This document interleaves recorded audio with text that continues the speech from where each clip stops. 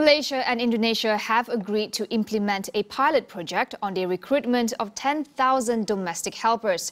Human Resources Minister Datuk Sri M. Saravanan said the project will start a week after both countries signed a MOU on the recruitment and placement of Indonesian domestic helpers early next month.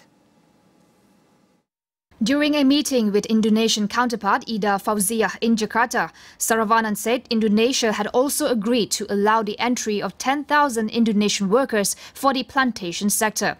This will pave the way for the recruitment of 32,000 foreign workers in the plantation sector through a special exemption as decided by the cabinet meeting last April.